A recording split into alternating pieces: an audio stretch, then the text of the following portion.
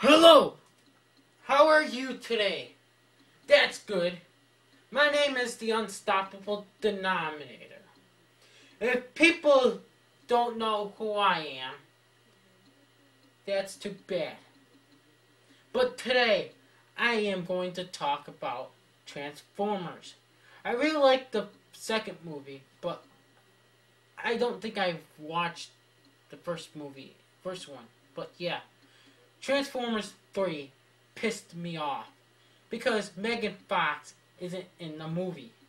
The reason why she isn't in the movie is because she is married to an ugly ass dude. And my friends and I don't know who she is married to.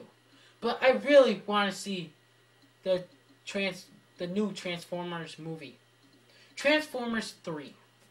I hope they make Transformers 4 with Megan Fox in it.